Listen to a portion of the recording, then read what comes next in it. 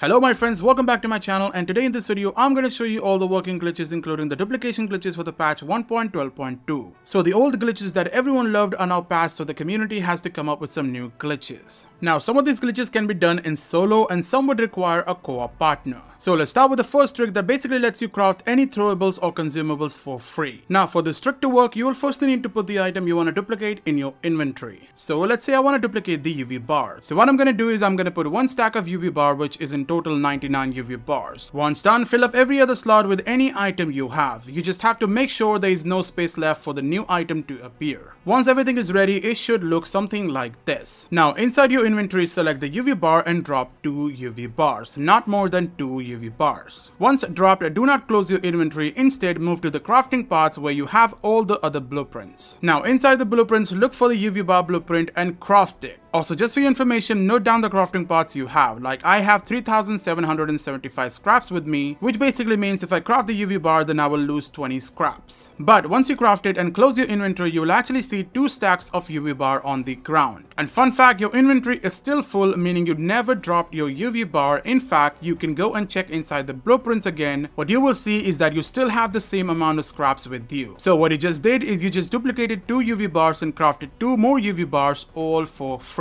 Now my friends, this is not the limit. You can actually craft more than this. Just repeat the same process with your favorite item. So from the 99 stack of UV bar, drop 2 UV bar on the ground and then go to the crafting and craft the UV bars. After that, go back to your inventory again without closing the menu. Just simply navigate from the top options, move to your inventory and drop 2 more UV bars, then go back to the crafting and craft 2 more UV bars. Keep repeating this without closing your inventory, and once you feel like you have got enough of it, just exit the inventory and enjoy free stacks of UV bar or any of your favorite item. Now I've tested this with every consumables and throwables. It works all the time, so have fun getting free stuff, and this will be super useful for people who are still beating the game or just want to stack up for the future. So guys, have fun, and yeah, shout out to JKM for teaching me how to do this glitch. His channel link will be in the description, so make sure to watch his channel. Now let's look at the second trick. So this trick might make you go crazy because it's very random and requires a co-op partner. But my friends, at the end of the day, you can surely make a lot of duplicates of any weapon and also sell it for good cash. So if you have a lot of cash like me, you can actually later utilize it in the third trick. Now to make this trick work, you will actually require a few items. Firstly, make sure to have at least one DLC weapon with you. It can be anything, a paid DLC weapon or a free one from the Ronin or the Peacekeeper pack. By the way, it's also known as the Authority pack, so remember that. Now just keep one DLC weapon in your inventory and then fill your inventory with any item you want to duplicate. Also make sure that your inventory should have at least a minimum of 10 weapons. If you get less than 10 weapons, then it will not work. 10 weapons is like the sweet spot for this trick. Now make sure to empty all the 4 weapon slots and then in the third slot put the DLC weapon. In my case, I'm putting the Dying Life bat in the third slot. So once you have everything set up, it should look something like this. Now once done, go back to your accessories and there you will need a stack of mine, sharpener mine, throwing knives and a UV bar. Make sure you have at least 99 stack of each. And yeah, at the end it should look something like this, and try to put this thing in the order. After that, make sure to have at least in total 9 items out of 16 in your accessories. This step is mandatory. So once you have made sure that you have only 9 items, then you can begin this trick. Firstly, come to this location near the VNC tower on top of the crane with the mushroom Easter egg. Now invite your co-op partner and tell him to stand and wait.